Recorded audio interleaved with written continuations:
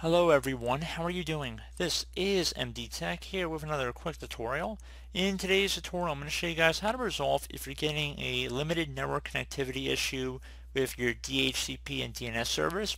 So if you're getting some errors, let's say the service might not be installed or that it depends on the following service, and again maybe it's been marked for deletion or something along those lines.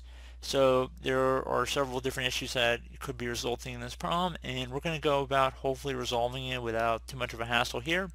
And we're going to go ahead and jump into it by opening up the start menu. So go ahead and left click on the start button one time. Type in regedit, so regedit. Best match should come back a registry editor. You want to right click on that and then left click on run as administrator.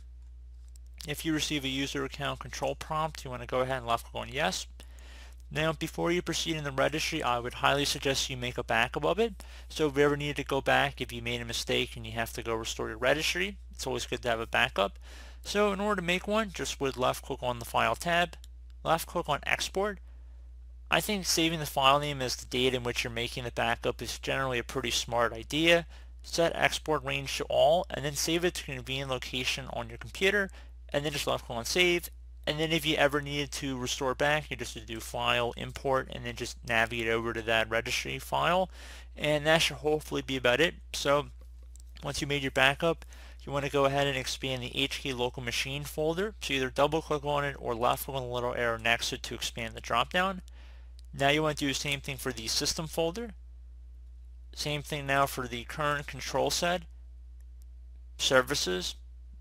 And now you want to go down to DHCP right here. Now that you're over here, there should be something on the right side that says depend on service right here. Should be near the top, should say underneath type reg multi-service. You want to go right click on this and then left click on delete. You will have to confirm the deletion here, left click on yes.